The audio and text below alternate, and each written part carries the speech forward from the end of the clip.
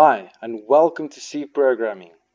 In today's lesson, we're going to learn how to search through an array by using linear search. So what is linear search? Let's quickly have a look on the next slide. So let's say, for instance, we have an array of size 6. That means that we have 6 elements in this array. Now the elements is 10, 4, 12, 7, 9, and 2. And we are searching for a value of 9. Now, how does the linear search algorithm work? So, it's linear in its method. That means that it starts from 0 and it works its way up to the last element.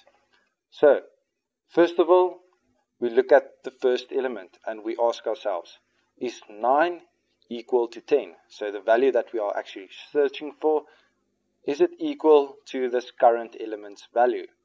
Is 9 equal to 10? False. Okay, now if it's false, we continue to the next element. So we ask ourselves, is 9 equal to 4? That's also false. We continue, is 9 equal to 12? False. Is 9 equal to 7? Still false. And then is 9 equal to 9? Yes, that is true. And then if we encounter a true, we stop and print out the index of that given element.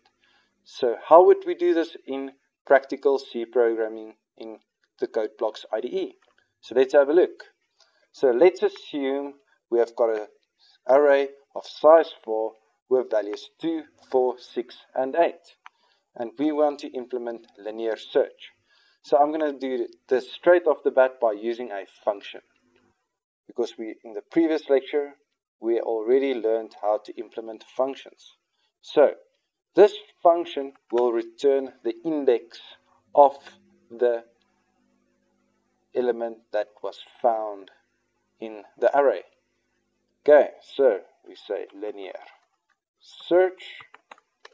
What will be passed to this function? We will pass an array and we will have a size. Okay, so that's our function prototype. And then our actual function. So our actual function will look like the following.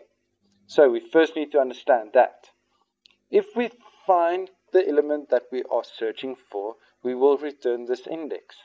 But if we don't find the element that we are searching for, we need to return something else. So 0 to size minus 1 will be our indexes. Now what's the value that will not be in the index? Minus 1, for instance. Minus 1 will not be in the index of the array. Okay, because the array indexes starts at 0 to the size minus 1. Okay, so let's continue. We will use a for loop and a counter variable first. For loop, we will initialize this counter variable to 0. I will be smaller than size I plus plus. Okay, so that is our for loop to traverse through each element in this array. So we're going to linearly traverse through each element. And then we need to decide with the if structure. If the value at this current moment is equal to the value we are searching for. So yes, you're right. We are missing a parameter in this function. So I'm going to add an extra one calling it value. That's going to be our search value. And I need to change this at the function prototype as well. Okay, so value. We will be searching for this value. So, is this current index value equal to the value that we are searching for? And if it is, we can actually stop the for loop straight in its tracks then and there. And how do we do this? So a function will stop whenever a return function is called. In the same manner, when a break statement stops a for loop, a return statement stops a function, no matter where in this function code it is. So we can just say return the index. Now the index will be then the counter variable. Okay, so when this value is found, we will return and it will stop the function completely. And if it's not found, after this for loop, it went through each element and did not find this value, we can safely assume that we can return -1 and it will have not found the value we are searching for.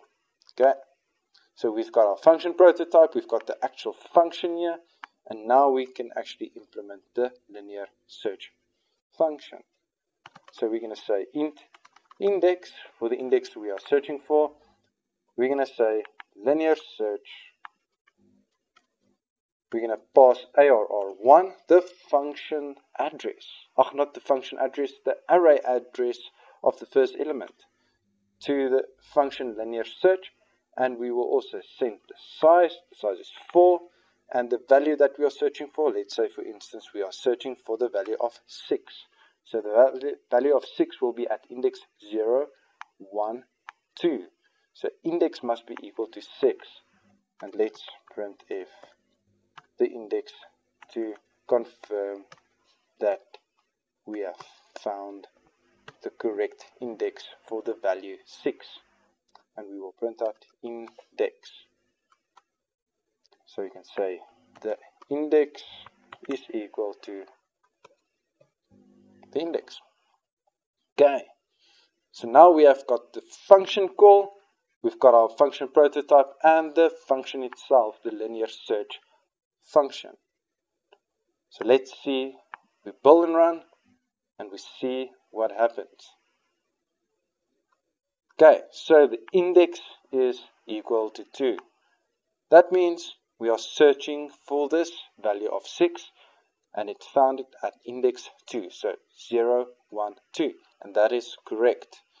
Let's quickly do it for value 8, and we search for value 8, and value 8 is at index 3.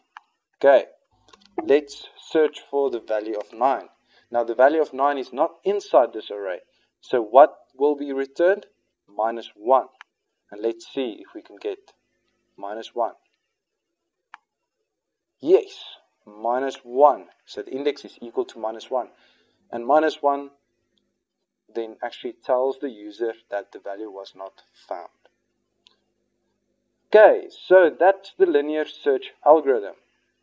That's all from me. Thank you for watching, and I hope to see you soon.